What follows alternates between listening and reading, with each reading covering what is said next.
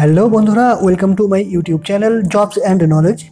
বন্ধুরা, আজকের এই ভিডিওতে আমি আলোচনা করতে চলেছি ওয়েস্ট বেঙ্গল পাবলিক সার্ভিস কমিশনের WBCS এক্সামিনেশন 2020 অফিসিয়াল নোটিফিকেশনের ব্যাপারে।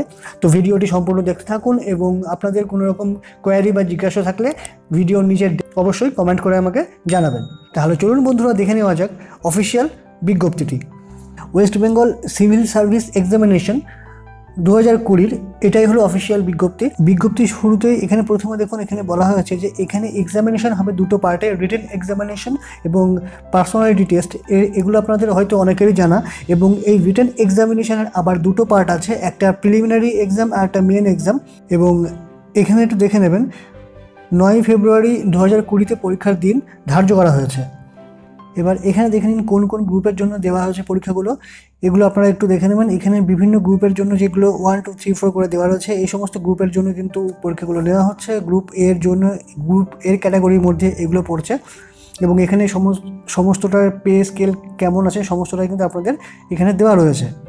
এরপরে আসছে গ্রুপ বি এবং এখানে আছে গ্রুপ সি, এগুলো একটু আপনারা দেখে নেবেন। এখানে সমস্ত পার্টগুলো একে একে দেওয়া রয়েছে। এবং এখানে আছে গ্রুপ ডি, অর্থাৎ group A B C D, এই চারটে পার্টে কিন্তু রিক্রুটমেন্ট চলছে। এবার দেখে নিন, এখানে ভ্যাকান্সি কথা বলা আছে। যদিও WBCS-এ এক্স্যাক্ট ভ্যাকান্সি কথা বলা থাকে না, তবুও একটা মোটামুটি আপনাদের অনেকেরই হয়তো ধারণা আছে। এবং পরবর্তীতে সেই শূন্য পদের উপরেই কিন্তু নিয়োগ পদ্ধতি চলবে। এবং এখানে আপনারা পেয়ে যাবেন কোয়ালিফিকেশান। এখানে কিন্তু ডিগ্রির কথা বলা হয়েছে, এটা আপনাদের সকলেরই জানা যে WBCS-এর জন্য গ্র্যাজুয়েশন ডিগ্রি প্রয়োজন।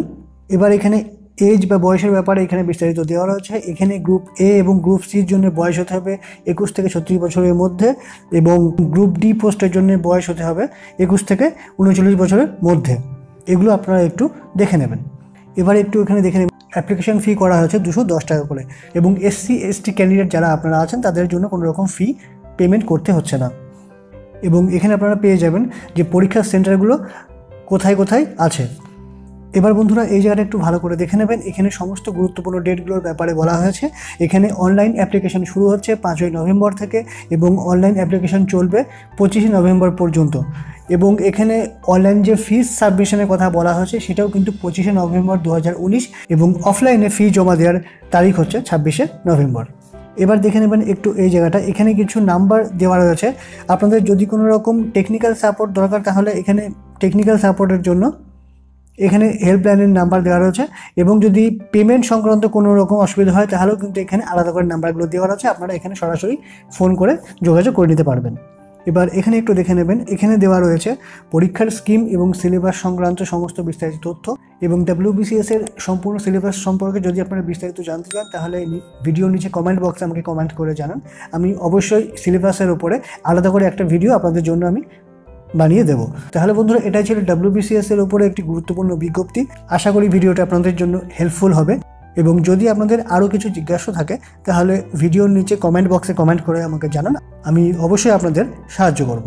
তাহলে বন্ধুরা, ভিডিওটি সম্পূর্ণ দেখার জন্য অনেক অনেক ধন্যবাদ। ভালো থাকুন, সুস্থ থাকুন, জবস অ্যান্ড নলেজ ইউটিউব চ্যানেলের সঙ্গে থাকুন।